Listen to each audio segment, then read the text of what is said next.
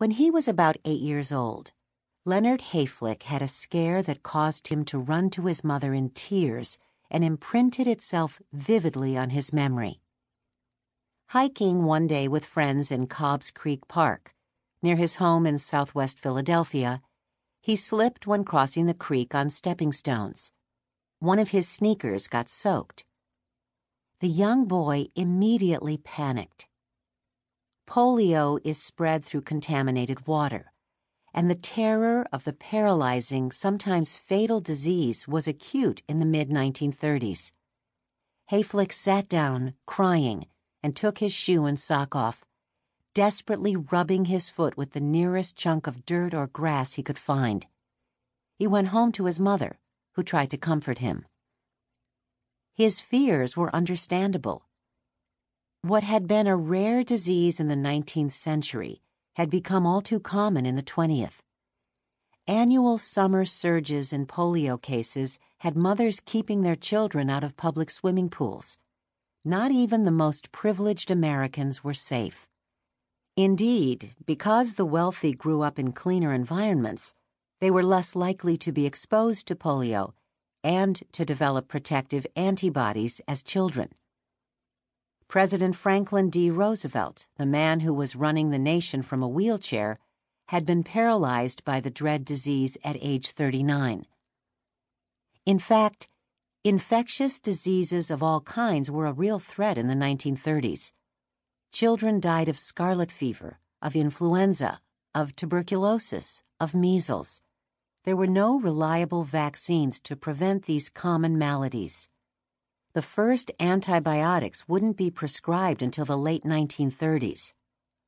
Hayflick remembers the orange signs from Philadelphia health authorities that would appear periodically on the front doors of afflicted households, proclaiming in huge black font, "This house is quarantined because of the presence of measles," or another infectious disease. But Hayflick had not contracted polio from his brush with the water of Cobb's Creek. He was luckier than thousands of American children in the 1930s. Hayflick came from humble beginnings. He was born on May 20th, 1928, to Nathan and Edna Hayflick, the new young owners of a narrow brick row house in a working-class neighborhood in southwest Philadelphia. Hayflick's parents were part of a Jewish migration across the Schuylkill River out of the slums of South Philadelphia that began before World War I and continued in the 1920s. The new arrivals launched thriving synagogues and Hebrew schools. The sidewalks were wide and the families young. The schools were less than first-rate, but that did not tamp down the ambitions of many families who were determined to build better lives. Hayflick's own father, Nathan, when he was 8 years old, had been living in a South Philadelphia row house, occupied by 13 family members, abutting a rough red-light district. In this densely packed neighborhood of dark cobblestone streets and alleys that often lacked pavement or sewers, filth and excrement stuck in the cracks, frozen during the winter, and then thawed in the spring. Single outhouses served dozens of people. The Philadelphia authorities, notorious for their indifference and corruption, did virtually nothing to improve conditions. In fact, they paid attention to sanitation in South Philadelphia only when outbreaks of cholera, typhus, or diphtheria blighted the area and threatened to spread. The crowding and filth made the slum a perfect incubator for the devastating influenza pandemic of 1917 through 18, when hospitals, homes, and morgues were overwhelmed and corpses spilled into the street.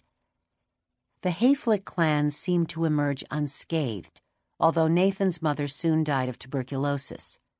Nathan, in his mid-teens, went to work driving the horse-drawn family milk cart. Within a few years, he had landed a job at the Climax Company, a leading Philadelphia denture designing firm. He would advance to become a master denture designer, serving clients including Albert Einstein.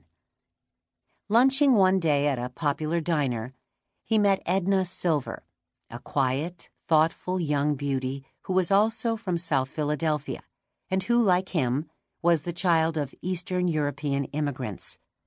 The couple married in 1927 and moved across the river.